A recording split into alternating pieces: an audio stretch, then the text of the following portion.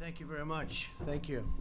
Yesterday I announced that we would be extending our social distance guidelines through the end of April. This is based on modeling that shows the peak in fatalities will not arrive for another 2 weeks.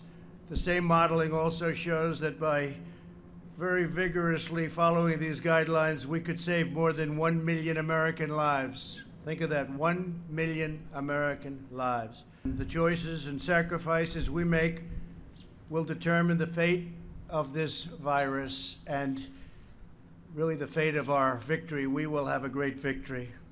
We have no other choice. Every one of us has a role to play in winning this war.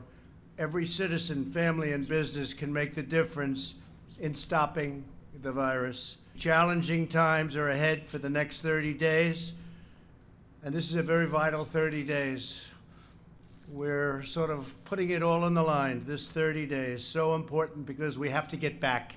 Today we reached a historic milestone in our war against the coronavirus. Over 1 million Americans have now been tested, more than any other country by far, not even close, and tested accurately.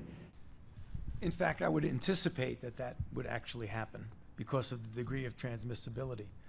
However, if you come back in the fall, it will be a totally different ballgame of what happened when we first got hit with it in the beginning of this year. There will be several things that will be different.